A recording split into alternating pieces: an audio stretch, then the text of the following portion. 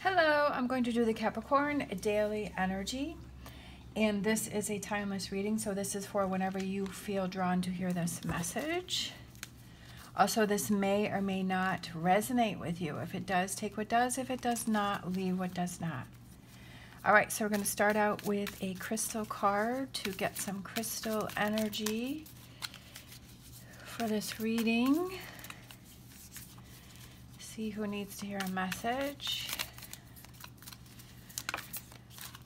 All right, we have this one. That one's very pretty.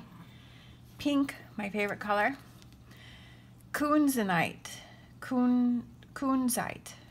Love, femininity, transition. As it breaks down barriers surrounding the heart, Kunzite offers unconditional love to heal lingering wounds. It helps you to feel safe while being vulnerable, allowing you to express your love authentically and expansively. A highly vibrational stone, protection can be used as an energetic shield that surrounds your aura and protects it against emotional vampires and negative influences. This stone aids in feminine rites of passage from puberty to becoming a mother.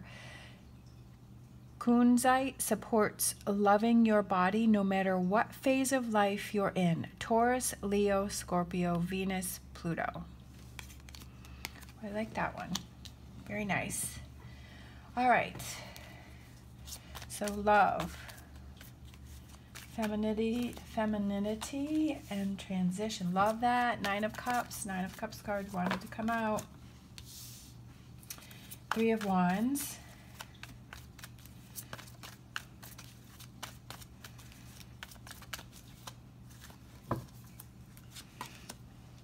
Ten of Pentacles,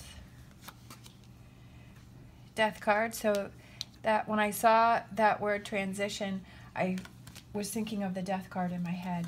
The Star, the Hangman, the Chariot, the Sun, the Ace of Pentacles.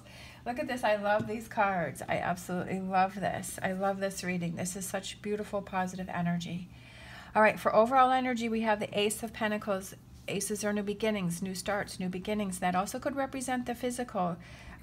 Pentacles represent the physical, so also with your body, as it said from here, loving your body no matter what phase of life you're in. I know it can be frustrating at times where we feel we're not this or we're not that, but that it's about loving yourself for exactly the way that you are, and not putting negative thoughts in your head about yourself and saying you're not this or you're not that, not comparing yourself to someone else.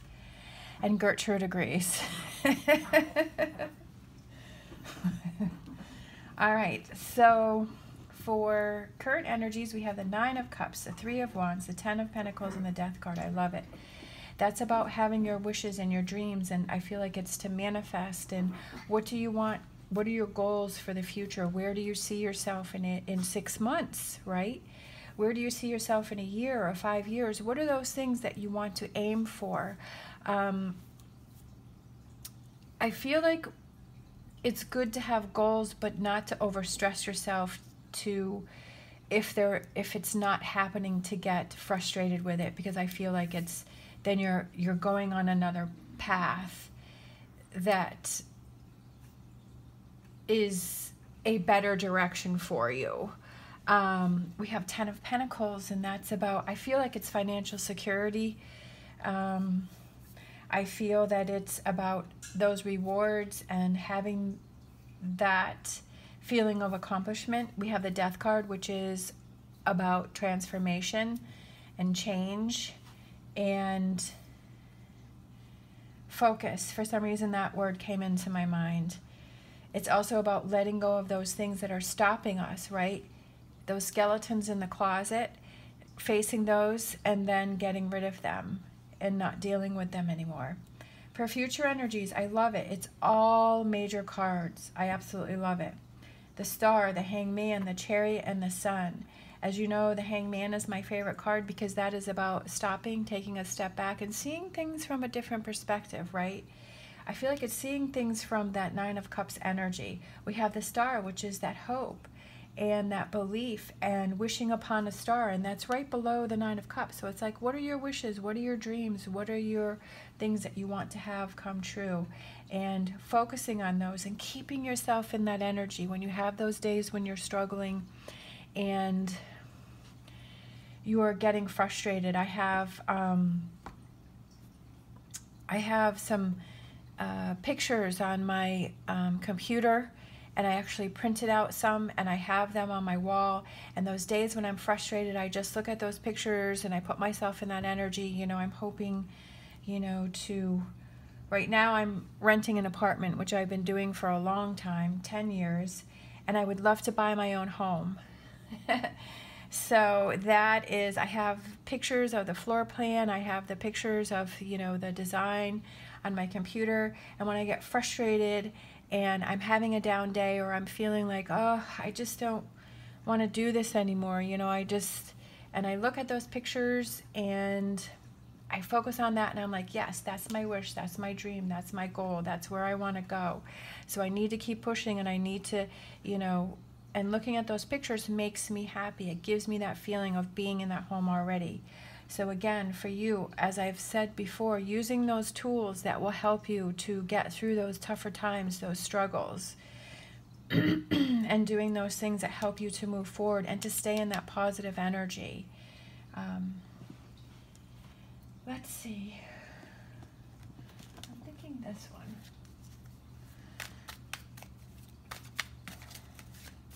I love this reading. This is a great way to start my day. This is my first reading of the morning.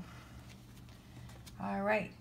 Three of Pentacles, working on those dreams. It's good to have those ideas and to manifest and put that out in the universe about those things that you would like to accomplish and where you would like to go. But you also have to do the work to get those dreams, right? What are those things that you can do to make those dreams happen? Right? So for me, it's that I would like to buy a house. So it's me about having a budget, and that when I'm out shopping, it's like I have to ask myself, do I really need this? This is something, if I purchase this, it's going to take that money away from my home. So, you know, having that budget, it's also putting that money aside. And it's about those things that I need to do, that work that I need to do to make that dream come true, right? Also, I would love for this to be a successful YouTube channel in many different ways. So what are those things that I need to work at that? I need to make sure that I, you know, get my videos out and I do the best that I can in my readings, and working on that and making that happen. So it's not only about what are those things that you want to have happen, it's also about what is that work that you can do to make them happen.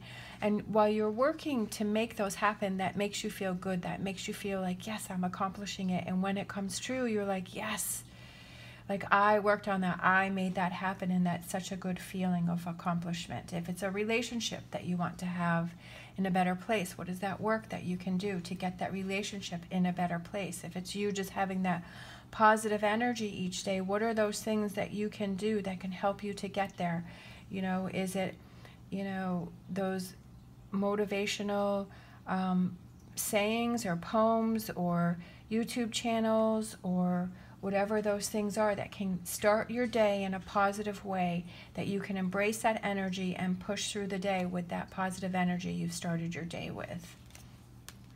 All right, the Death card again. So that again is about transition and transformation and changing your outlook and your views, like moving, not if views as in if it's a negative view, but turning that around and letting go of those things that are holding you back from getting your dreams, not telling yourself, no, I can't have that, or everybody else has it, so I'm not going to get it. No. It's not that. It's letting that go and saying, I can have that. I deserve that. All right. Knight of Cups, reaching out, feeling emotionally better. Are there people that you want to reach out to? Are there people that you want to connect with? I just feel like that's you feeling emotionally better. You're like, here I am. I'm ready to go. I'm in a good place. Moving forward. Moving forward. I'm feeling emotionally so much better. Lovers. Okay. Relationships. That's what I was saying. That if you want a new relationship to come in, that you release those old relationship, that old baggage, right? And that when you start a new relationship, you take that time to yourself to process those energies. And when a new relationship comes in, that you feel that connection, that it's a stronger connection. You know, if it's wishing on a beautiful relationship, working on a current relationship, for a new relationship coming on, making sure you do the work on yourself so that you're ready. Wheel of Fortune, change, another major card. Look at this. Major card, major card. This one isn't.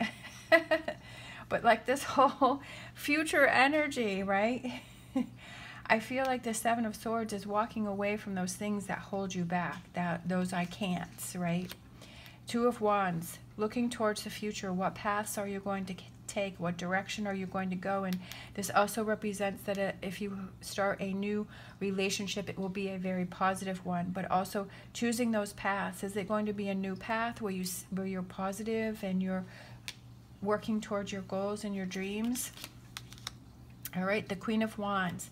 Here she is again. Queen of Wands has come out a lot for Capricorn. But I was feeling last year that it was more of the negative energy, but I feel like this year the Queen of Wands is on our side. The Queen of Wands is like that go-getter. She's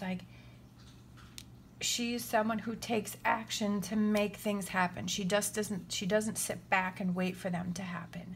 She's a go-getter. She's picks herself up and she's busy and she's going and she's got a lot of things on her plate. She's got a lot of things going on because she wants to make her dreams come true. I'm not saying Capricorn doesn't. I'm just saying embrace her energy to stay motivated and to get going and to get moving and make things happen, and don't settle for less. She is someone who doesn't settle for less. She knows what she deserves and she goes after it. And that's you too. I love this reading. It's so positive and it's so good. Especially I love this future energy here. Lots of major cards here. So this is a strong message for someone, everyone. Okay, let's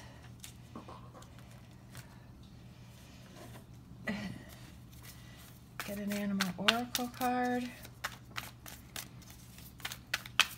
and close out. Look at that, rabbit spirit. I love bunnies. Now is a lucky time. Now is a lucky time. I mean, look how lucky that was that we had all of these major cards come out in this reading. All of practically this whole row here is major cards. We have a lot of them here. So that is strong energy that wants you to embrace and wants you to move forward and wants the best for you. All right. Thank you so much for watching. As always, stay positive, stay safe, and I will see you next time.